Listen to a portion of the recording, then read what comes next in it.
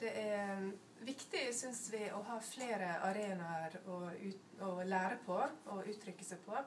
Og vi er så heldige her på Apeltuns skole at vi har et eget TV-studio med videokamera og redigeringsutstyr, og også utstyr til å ha egne livesendinger.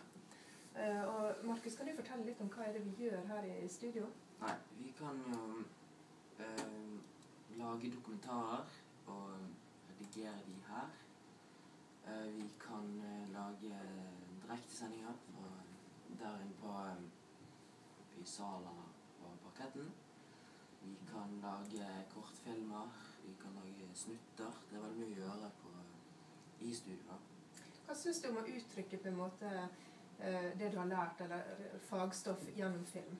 Jeg synes det en veldig god idé. Jeg synes det helt fantastisk.